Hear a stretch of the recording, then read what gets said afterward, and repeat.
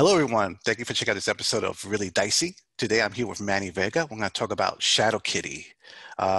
What is this game? So Shadow Kitty is a sequel to the Sparkle Kitty game, and it's more of a co-op game than the original. The original has a lot of take that mechanics, and this one you're playing as witches that are trying to save their familiars from a curse and playing cards in order to break them out one at a time before the clock hits 13.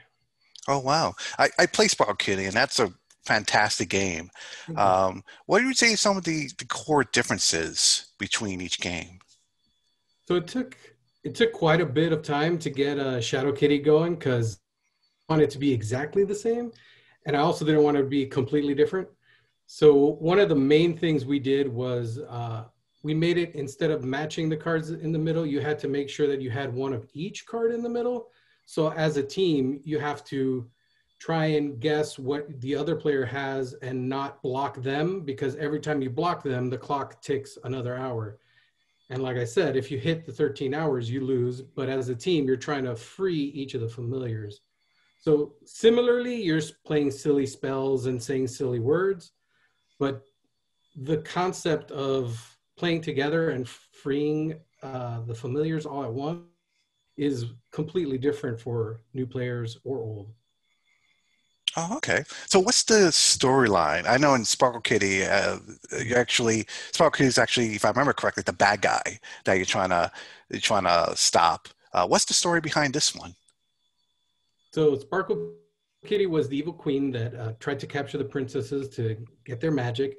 And in this one, since the princesses broke out and they used all sorts of magic and dark magic that they didn't understand, the concept is all that dark magic was released when they broke the towers, and it slowly started permeating the world, and the familiars became trapped in this magical cursed clock, which then the witches have to get together in order to dispel the curse once and for all.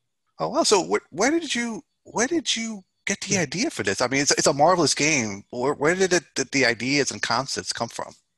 The original idea for Sparkle Kitty was I was going to make a game with my daughter so that we could play a game. She was around 6 when we started, like, just playing silly games, trying to get a concept. And it went from, just Uno to the words, and then the towers where you break out of the towers. And I mean, she really got a kick out of it. I got a kick out of it. And every time I played with anyone that had, younger family members or older, they could get into it together. It didn't matter what age you were.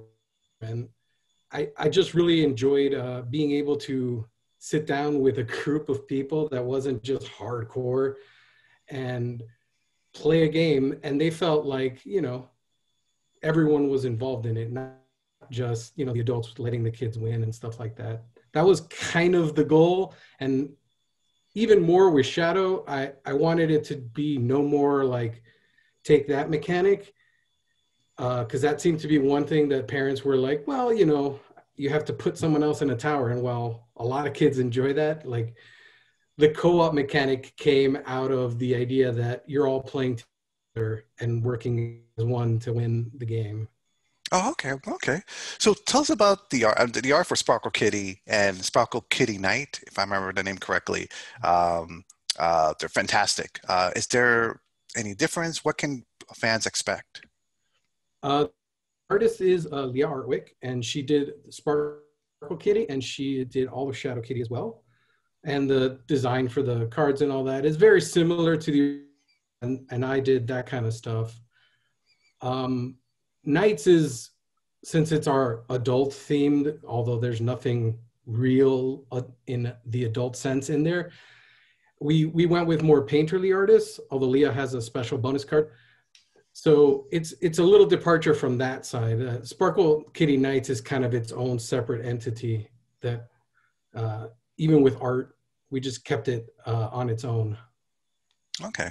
Do you need to know Sparkle Kitty to play Shadow Kitty? Is Shadow Kitty its own game? Yeah, you don't need to know. That was part of the thing. Like, I want it to feel like it, but it's its own game. It has, if you know Sparkle Kitty, it might help understand Shadow Kitty, but other than that, it's got its own rules. And like I said, the co-op element is really different. So we had to kind of skirt a line to make sure that it felt the same, but is was different. Okay. The technical aspects, is it made for a certain amount of players? Is there an age range, anything like that? So I think the age range for Sparkle Kitty ended up being 9 plus, and I think that's the same for Shadow Kitty. Really, if a kid can read, they can play the game because the fun part is reading the words and saying the silliness.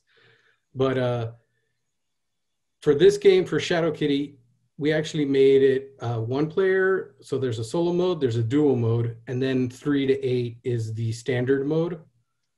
And the way the solo and dual mode works is basically you're running a separate witch with the cards face down, and you get to flip over a certain amount. So you don't know exactly what's happening, although you are kind of running 2 players.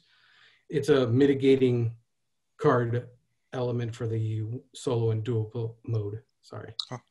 Wow, I'm excited. I'm a fan of Sparkle Kitty. I enjoyed that very much when they first demoed back at PAX East 2 years ago, I believe.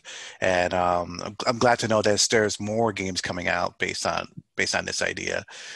So when can people see this coming out? What's the timeline for it right now? So it's printing, or it has already been printed and it's shipping. The question on everyone's mind is how shipping is being affected by all the events in the world. So we're waiting for it to reach the warehouse, but it looks like it might be the beginning of November instead, or sometime in November. Oh, okay. So anyone that wants to know more about the game, or maybe want to pre-order or anything like that, where can they go? So you can go to the Breaking Games website and click through and find all the Sparkle Kitty stuff and the Shadow Kitty stuff. And we do have a website for Sparkle Kitty. It's sparkle-kitty.com. And all the information we have current will be up there and updated.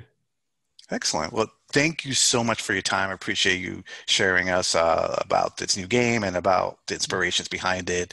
I'm excited to play this new game. Sounds very intriguing.